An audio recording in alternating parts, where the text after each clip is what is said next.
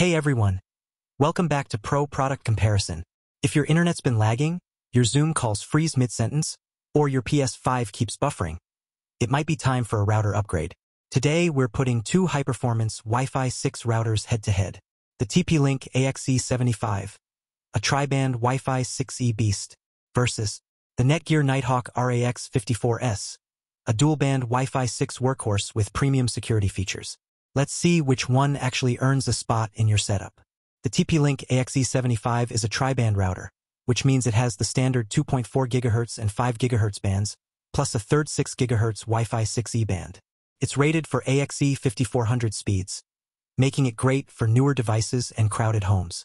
The Netgear RAX54S is dual-band only, no 6 GHz, but still offers AX5400 speeds across 2.4 and 5 GHz. Winner: TP-Link AXE5400. More future-proof with that 6 GHz lane for newer phones, laptops, and less interference. The Netgear advertises coverage for up to 2,500 square feet and 25-plus devices. Great for most average to large homes. The TP-Link AXE5400 doesn't throw out a specific number, but real-world use shows it competes easily in the same range. Plus it supports one mesh, so you can expand coverage with TP-Link extenders seamlessly. Both handle modern households well, but TP-Link gives you mesh upgrade options if needed. The Netgear RAX54S includes 1 year of Netgear Armor, which is powered by Bitdefender, nice value if you're concerned about smart home security. The TP-Link comes with Home Shield Basic, which is decent, but the full suite is a paid upgrade. Winner: Netgear RAX54S. Out of the box, you're getting stronger security for the first year. Both routers come with standard gigabit ports and an easy app setup, nothing groundbreaking. The TP-Link app feels cleaner and more user-friendly overall, especially if you're setting up a mesh network later. Slight edge: TP-Link.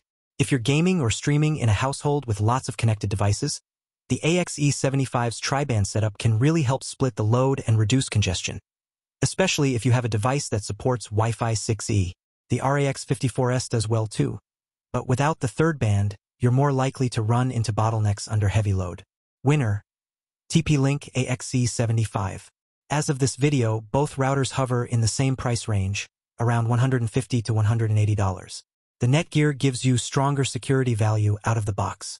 The TP-Link gives you more future-proofing with that 6 GHz band.